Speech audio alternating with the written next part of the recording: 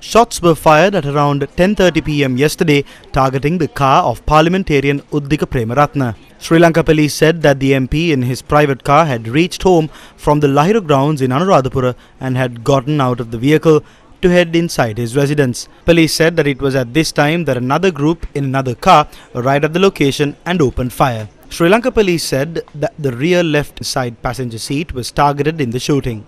The rear windshield of the MP's car was destroyed.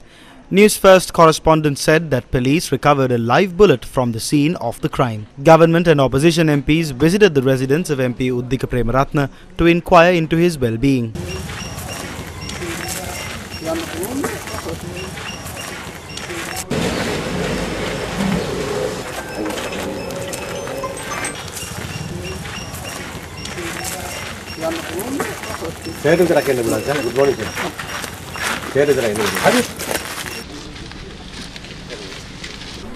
Sri Lanka police said that it is unclear who carried out the shooting. It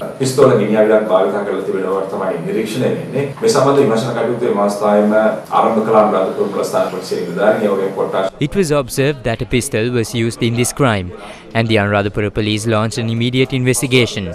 In the morning, the police chief ordered the DIG in charge of the CID to take over the investigation. Accordingly, detectives from the CID were dispatched to Anuradhapura. They will conduct further investigations, locate the suspects and take measures to produce them in court.